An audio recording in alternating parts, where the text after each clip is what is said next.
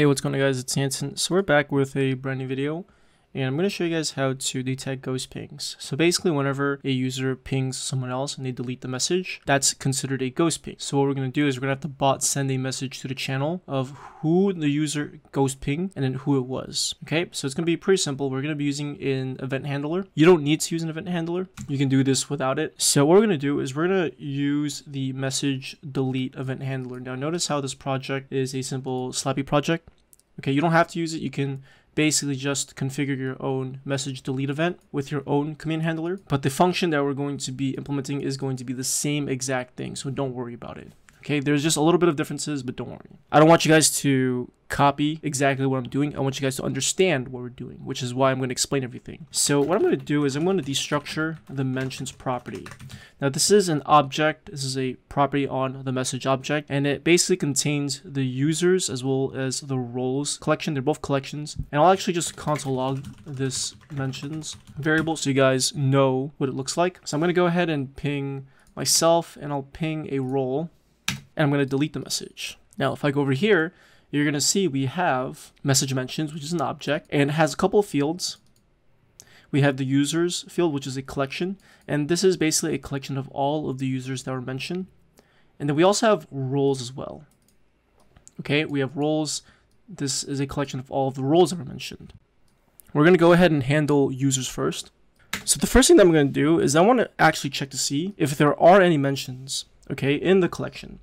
So I'm going to go ahead and create a method inside this class. I'm going to call it has mentions, and this is going to take in the mentions object. Okay, now I am using TypeScript, but like I said, it's not too different from actual JavaScript, so don't feel discouraged. Like I said, I want to explain to you guys what's going on rather than have you guys just copy. So what we're going to do is we're going to pass in this mentions object inside this method. Okay, this is just type annotation so that we can only pass in the mentions object, and we can't pass in anything else. Like I can't pass in a string. That would throw an error. Okay, so TypeScript is very useful for things like this. Anyway, so inside this function, all we're going to do is return a Boolean value, and we're just simply going to check to see if the users.size collection is not equal to 0. Okay, so if it's not empty, and then mentions.rules, we'll just check the size if it's not equal to 0. So if either one of these collections are not empty, then it's going to return true. If they're both empty, that means there are no mentions. And I'm also just going to go ahead and specify the return type as Boolean. So what I'm going to do is I'm going to go ahead and now use an if condition. So if this has mentions, so we're going to pass in the mentions object next. So this first checks to see if there are any mentions. Okay, that's pretty cool. So what we want to do next? Well, the next thing we want to do is we want to check the difference, the duration. So we want to make sure that when they delete the message, that it's within a certain threshold. Okay, so let's say, for example, if I type this message right over here, if I ping the bot, and let's just say we waited 1 minute, and I delete this message. Okay, should that log to the channel that was ghost ping, or should we wait longer? So hopefully that part makes sense. So if, let's say, for example, if I delete that message like 30 minutes later, should that still be considered a ghost ping? That's up to you. I'll let you guys decide, but I'm going to go ahead and use my own threshold. I'll use probably like 10 seconds just for testing purposes. You guys can use whatever you want. I would recommend maybe like 10 to 20 minutes maybe. Anyway, so what we're going to do is we need to actually get the current date. So const current date, and we'll create a new date object like this. And then we want to get the date that the message was created. And what we want to do is we want to take the current date and subtract that with the date that the message was created. So to do that, we can just declare a variable called difference, and we can take current date, and we're going to call getTime, and then subtract message dot created at, which is a date object, and we're going to call getTime. And what this is going to evaluate to is a number in milliseconds. Okay, so all you have to do is just check to see if that number is within the threshold. So for example, if this was 10,000 milliseconds, that would be 10 seconds. So we want to check if difference is less than or equal to. So let's do, let's see, 10,000. So that's 10,000 milliseconds.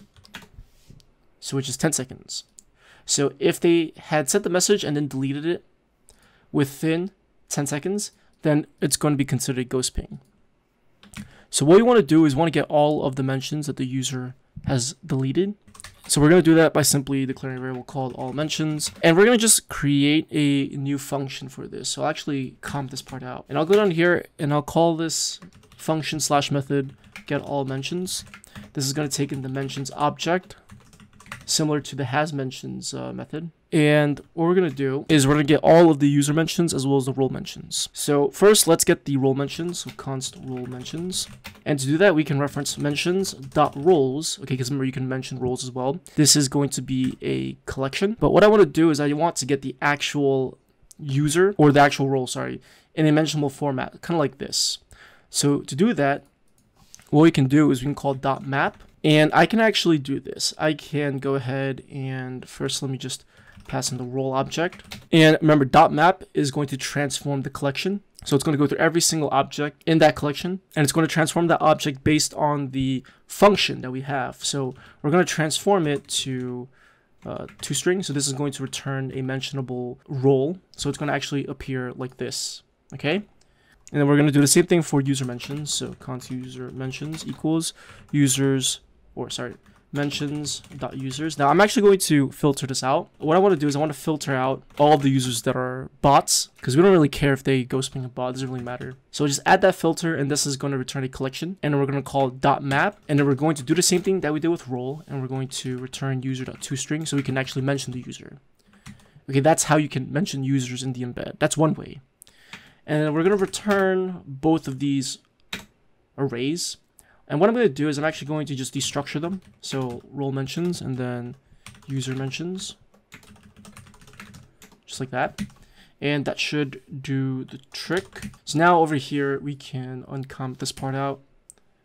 And what I'll do, oops, is I'm going to call this .get all mentions. And that should give us all of the mentions. And then now we can send this to the channel. So we'll create a new message embed, and I'll just set the description. And what I'm going to do is I'm going to say ghost ping from, and let's mention the user that sent the message, message.member, and pinged. And we're going to go ahead and reference all mentions. So now this is an array. Okay, it's an array that contains all of the role mentions as well as user mentions in a mentionable format. We're just going to join them all together. We're going to join this array with a space. You can join it with a comma, it's up to you, but I'll leave it like that for now. Okay, and I'll also set the timestamp. And that should be fine. Now let's send that message to the channel. Okay, so let's go over here and we'll just make sure the bot is on. It is. So I'm going to go ahead and mention, let's see, intellectual, Arizona. And I'm going to go ahead and delete it. Now you can see ghost ping from Arizona, pinged Arizona. Now you see how it did not mention the bot at all. Okay, so if I do that, if I do that, and if I delete it, it's only going to say my name. Now, we don't really care if the user ghost pings themselves or the bot. So we're going to add one more function. And this is going to take care of checking to see if the user ghost ping themselves. Okay. So what we're going to do is we're going to do this. We're going to go ahead and create another function contains only original author. Really long function name, but the whole it's a very descriptive one. And we're going to take in two parameters, the mentions as well as the author's ID. And this is going to be of a type snowflake. In case you guys didn't know, all of the IDs are type snowflake. And what we're going to do is we're just going to do a couple checks. So I'm going to return, and I want to reference mentions, and I'm going to check to see if roles.size is equal to 0. And I want to make sure mentions.users.size is equal to 1. And I'm going to go ahead and check to see if that is true. So if the size is equal to 1, and then mentions.users.has author ID. Remember, mentions.users is a collection of all of the users that were mentioned, and we're going to pass in the author ID when we call .has. That's going to return true or false if the author ID is actually in the collection. So to explain this whole thing again, what we're doing first is we're checking to see if the roles collection has a size of 0. The reason why is because remember, this function that says contains only original author. Well, if it contains a role, that means it's not just the original author. Okay, so we want to check that. We want to check to see if the user size is equal to 1. Okay, because if it contains more than 1, then that means that it's not just the author. So this is going to be perfect. So now we just want to go over here inside this if condition, and we're going to check to see if not this contains only original author. So if it doesn't contain the original author only, then we're not going to execute this at all. So let's send that message. Let's delete it. And notice how it doesn't send the message to the channel. If I get rid of this condition right over here, it will. Okay, watch.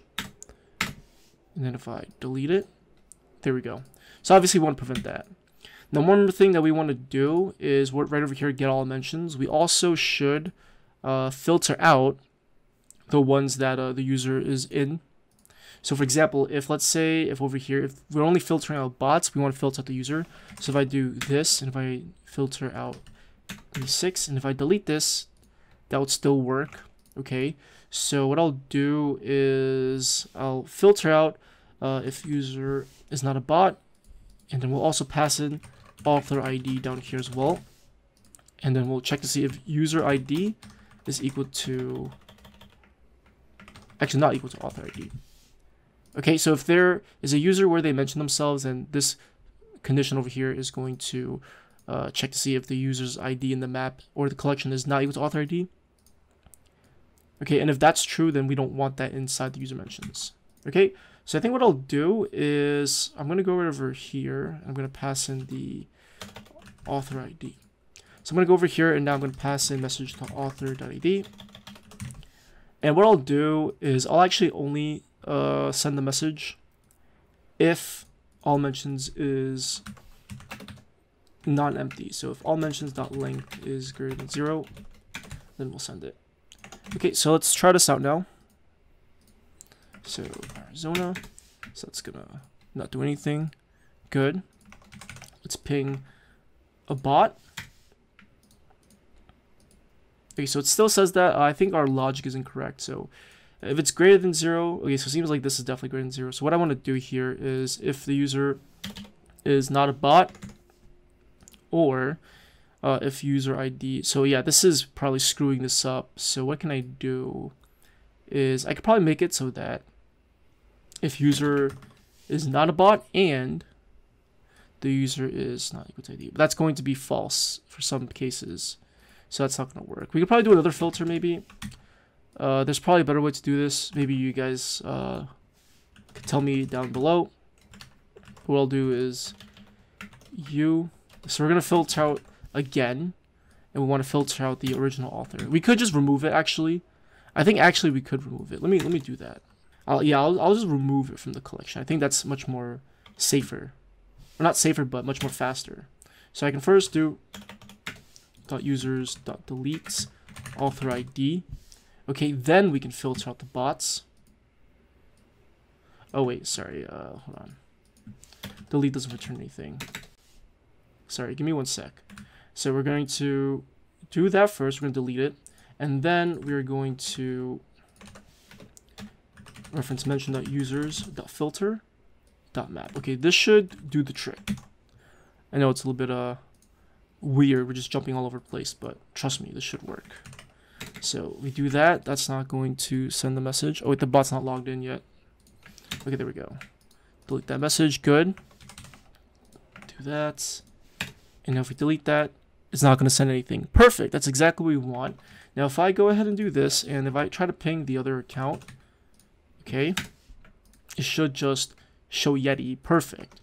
Okay, if I do Yeti, if I delete that, perfect, there you go. Alright, so that's pretty much it for detecting ghost pings with message deletes. So in the next video, I'll show you guys how to do this with message update. It's going to be very similar to what we've done here, just with some minor tweaks. So I'll see you guys in that video. Peace.